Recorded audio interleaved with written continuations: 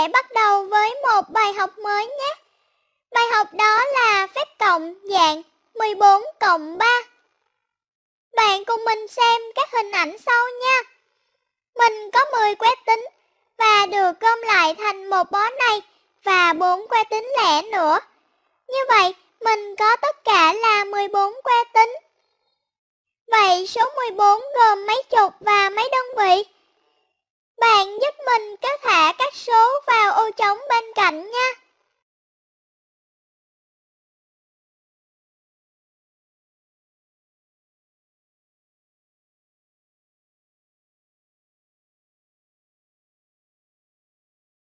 Đúng rồi, bạn giỏi lắm.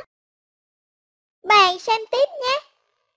Khi mình có thêm 3 que tính nữa thì có tất cả bao nhiêu que tính? Vậy mình nên thực hiện phép tính gì đây? Bạn hãy chọn dấu thích hợp để điền vào nhé.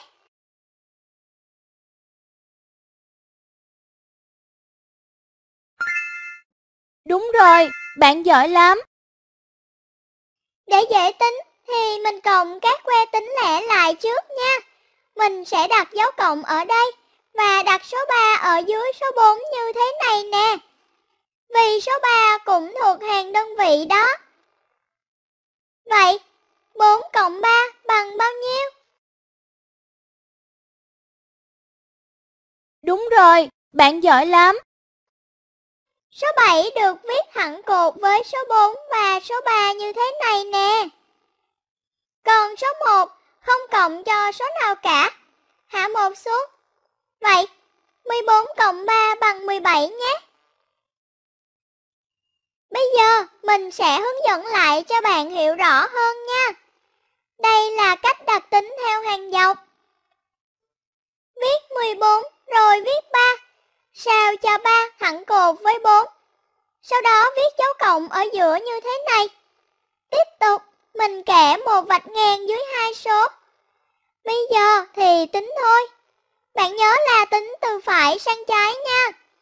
4 cộng 3 bằng 7. Viết 7. Hạ 1, viết 1. Vậy, 14 cộng 3 bằng 17. Bài học mới đến đây là kết thúc rồi. Chúng mình cùng chuyển sang làm các bài tập đi nha.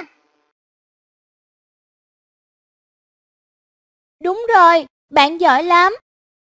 Chúng ta xem thêm một lần nữa cho thật hiểu bài nha. Cảm ơn đã xem. Mời bạn đăng ký để theo dõi các video tiếp